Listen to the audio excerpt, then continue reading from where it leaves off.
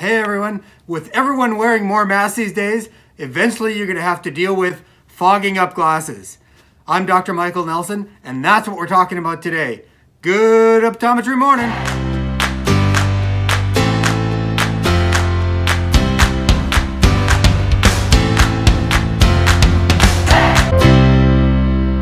So if you're wearing glasses and a mask, your lenses can sometimes fog up, and that makes it hard to see things. So as these ads show, that can be a real problem, not only if you're a doctor, but more importantly for people like you. What if you're cutting your vegetables and you can't see what you want to cut? What if you're running a race and you mistake the finish line for a crime scene?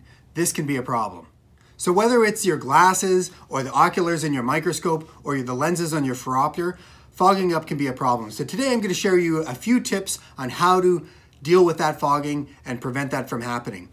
Make sure you stay to the end, because at the end I'll have some entrepreneurial tips for those of you that might want to make some money. And if you like this type of video, make sure you like and subscribe and leave a comment below. All right, so before we go any further, let's talk about what actually causes the fogging. So fogging occurs when your warm breath comes in contact with your cool glasses, and that causes that warm air to condense on the surface. And that creates little microscopic beads of water. So now the important thing to know about lenses, most lenses are created to be a little bit what we call hydrophobic, which means when you pour water on them, it just beads up and rolls away. So it forms little beads. So when your breath comes in contact and it condenses on this lens, it forms little microscopic beads of water. And those beads of water, when light hits them, it's going to randomly scatter that light into some type of pattern that makes this lens kind of opaque.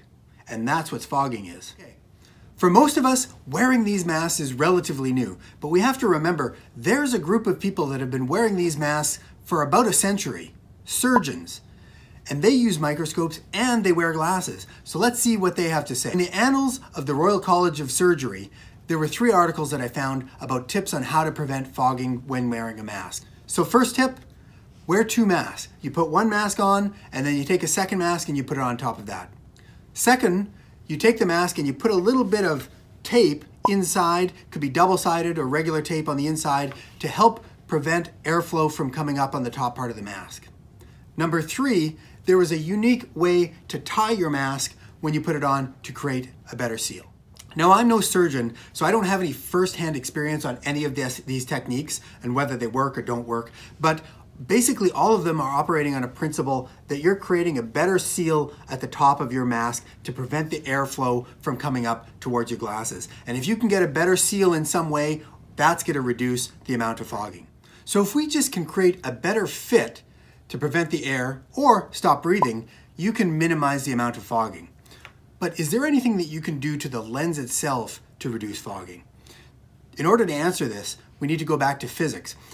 Like I said before, the problem that creates the fogging is this hydrophobic surface that creates these little water beads on the surface of the lens. Now, if you can make a lens that's what we call hydrophilic, what will happen is that it will create a very thin uniform layer of fluid on the surface of the lens that will still be clear, and that will allow light to penetrate through clearly. Look at 4 different ways that can make our lens more hydrophilic and reduce the amount of fogging. So suggestion number 1 is you're going to take a little bit of dish soap and you're going to put that on the lens, and then you're going to rub it around, and then what you're going to do is you're going to rinse that off with water. And you're not going to wipe it dry. We'll rinse both lenses here. And instead of wiping it dry, you're just going to shake that dry. So we've got our glasses, and this is the lens that we've treated with this technique. So let's see how they work on our fogging machine. Do we get a improved or reduced fogging? I'm not sure we do.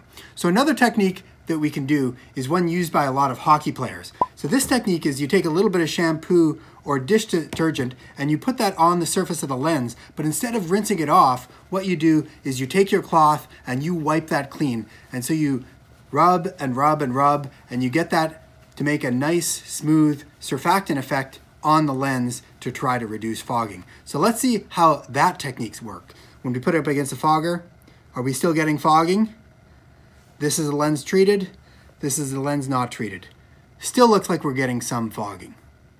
So the third technique and I think this is the best one, is that you create a lens with an anti-reflection coating that is designed to increase that surfactant effect. So this particular lens, half of the lens is treated, half of it's not, and there's a two-step process to this lens. First, they make the lens with the coating, and then you take this cloth, which is specially impregnated with a molecule that will help activate that coating. And you rub that on the lens, and that will make this lens to reduce the amount of fogging. So let's see how that works. And you'll notice that this one side, compared to the other, induces significantly less fogging.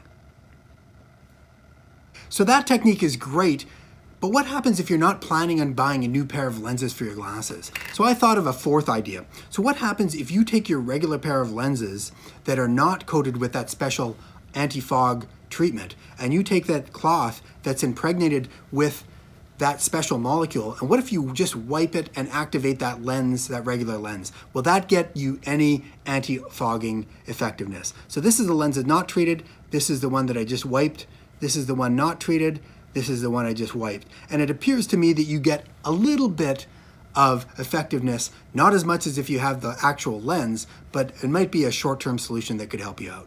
So there's some tips on preventing fogging on your glasses. And as promised, here's a little business idea for someone in our industry.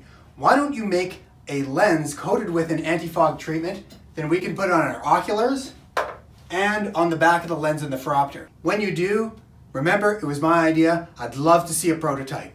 And with that, have a great optometry day.